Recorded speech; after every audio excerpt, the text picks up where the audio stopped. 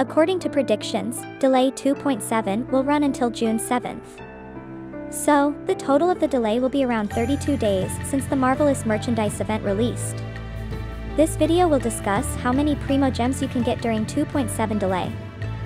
From the delay compensation, we will get approximately 1600 Primogems. From the daily commission, we will get around 1920 Primogems. The Primogems obtained from the Marvelous Merchandise and Spices from the West events are around 800 Primogems. Then, if the timeline doesn't change, there will be 2 cycle of Spiral Abyss. We will get Primogems up to 1200, assuming we get 36 stars on Spiral Abyss. Then in June, there will be a shop reset, and we will get 5 Intertwined Fates. Most likely, there will be web events for Yelan. From here we will get 40 Primogems. Hoyolab check-in event will give us 60 Primogems. Version 2.7 special program will give us 300 Primogems from the code given.